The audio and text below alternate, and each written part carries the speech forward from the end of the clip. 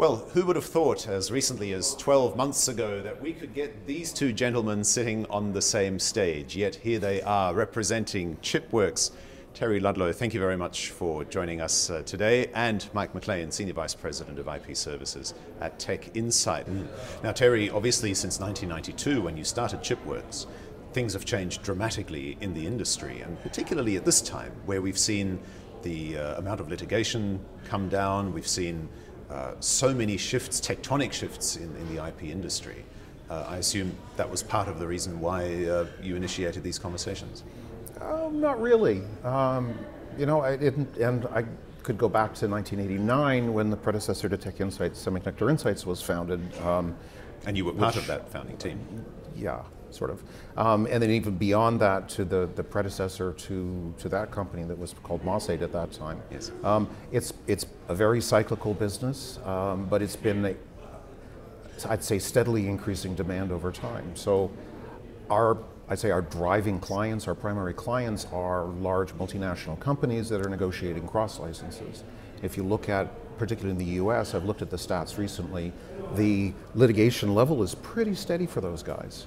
The NPE levels are up and down all over the place. And yes, the NPEs can at times be pretty good clients for us, but that's the wildly variable one. And the people that are coming to us tend to be the more serious, the better funded NPEs, and those guys are less affected again by the variations and things. So overall, it's been a pretty good year for us. It was already a pretty good year and a pretty good 2015 when we, at the point where we decided to do the merger. It's really about what the future looks like. And while Chipworks had a very bright future if it had gone forward on its own, by combining the resources of the two, we just really accelerate that. And over the years, a lot of people would ask, why are the two top analytical firms in the world here in Ottawa 10 kilometers apart from each other? And it's sort of an accident of birth, and we always said, well, it's an adversarial system. There has to be two companies so that we can serve each end. When we sat down and actually looked at that, it wasn't a very good argument against it because the amount of duplication, the amount of conflict was fairly small. Plus, we've come up with ways of managing that conflict so that we'll be able to, in fact, serve our clients even better, because if one of the groups that's serving them turns out to have a conflict, we can refer them to the other group that's still within the company. We haven't lost them as a client. But again, and I invite both of you to comment on this, it's exactly as you say, there used to be a very strong rationale to have two, because obviously in any litigation, in any investigation even into the intricacies of the semiconductor, there had to be two points of view. To what extent have your clients sought assurance, and what have you said to them to suggest that actually we might be a merged entity, but we can still keep those things in confidence? So I think the key part is we're gathering rational evidence, right? That is our reason for being here, to have that forensic engineering, to go out and investigate products and create factual reports and factual information that can be used to demonstrate that a patent is used and prove the value of that patent, right? And that factual approach really is consistent regardless of who we're working for and the situation that is involved. So that's a key foundation to that piece. And the other part is both businesses have really built themselves on integrity and being very, very careful of client confidential information. And we've built that into the new structure with additional firewalls and additional security procedures to really make sure all client information is nailed down. And our clients have responded well to that. They've asked questions, they've tested it, they've provided us suggestions on how to strengthen it, and we've implemented that. And I think we're in a place where our client base is very comfortable, and we're seeing business continue or even grow from levels from when the merger was announced earlier this year. So what were some of those suggestions? What have you implemented? Looking at how we manage team assignments, making sure that once people are staffed on a particular engagement, there's some restrictions on future work that they can do. We've already have systems in place for locking down client documents, locking down our analysis of those patents. So educating our client base on what those systems are and how they're used, and then looking at our broader business systems and putting some extra security in there as well. So we're very comfortable with the approach that's been taken there. Because I guess it's difficult for any company in any industry to say, we're going to merge to gain scale, in other words, to eradicate the duplication, but on the other hand, still keep it sufficiently separate to at least maintain that veneer of competition between the two operating entities, right? Well, it's not really a veneer of competition. It's No. the client confidentiality that we really have to worry about, right? And okay, we deal mainly with lawyers, and lawyers think in terms of a legal level of conflict, which is much stricter than people like engineers need to have. And we looked at accounting firms, and people who, the big four accounting firms are very often advising both sides of an M&A instance.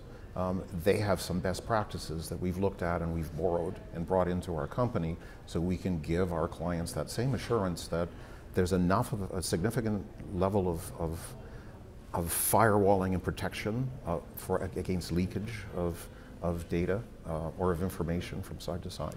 To give them that assurance that they're just, it's not going to be us if the data leaks from one to the other. And the key piece really is the integration of the engineering expertise and the technical library, right? That massive increase in the amount of content that's available to both practices now, the extra technical resource, the specialty resource that was embedded in both companies that now is pooled together, the power of that and the value that that delivers to our clients really is what is most exciting about this, and what we're getting in terms of response from the marketplace is there's a lot of conversation about that piece, more than really any of these other issues. That's a brief initial conversation. People are comfortable with it. We move more onto the value that's being created than any of the risk that needs to be managed.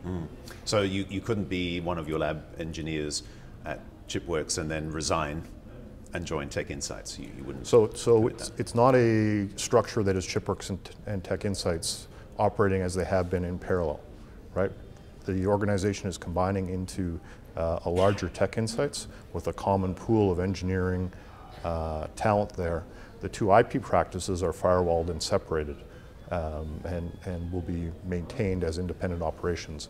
But the overall business is not sort of a parallel operating of the two historic businesses. There is definitely significant integration of the labs and the engineering infrastructure. Yes, indeed. Terry, you were saying that your name card is going to disappear. Your business card, the Chipworks business card, is not going to be around next year. So that integration is presumably going to complete from the 1st of January when you become president of the company. In mid-January, we're going to be launching a new website with a new look, and the new TechInsights will appear on the world stage.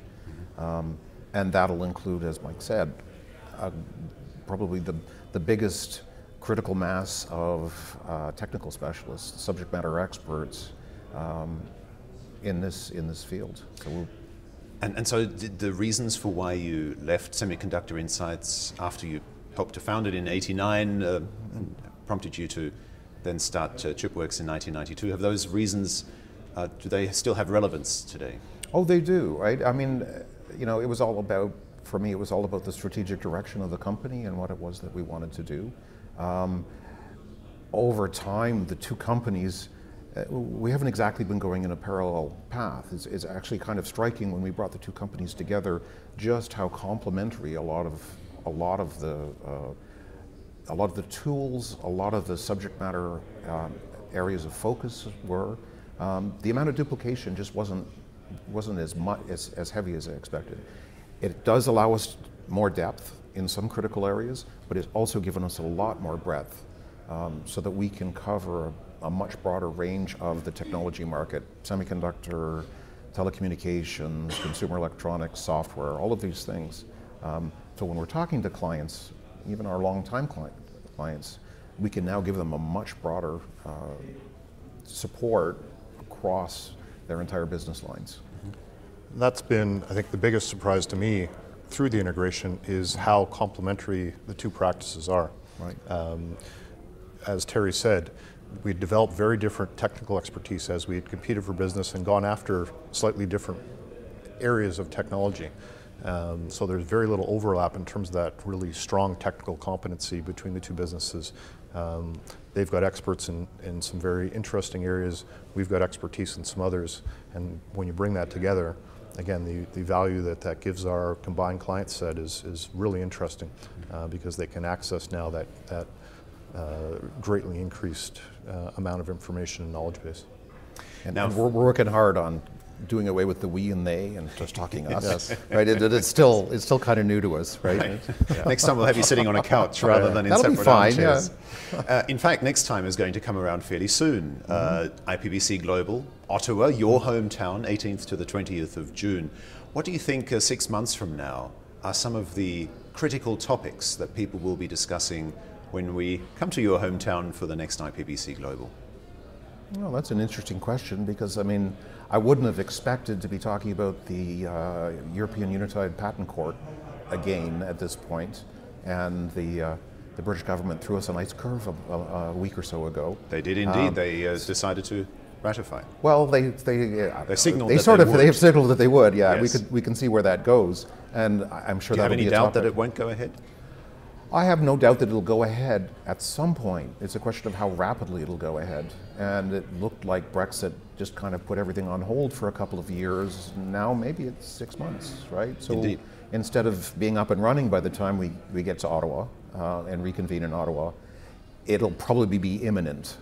It's the best guess that I would have right now, which is great news because pulling together that big alternate venue for settling patent disputes as an alternative to the U.S.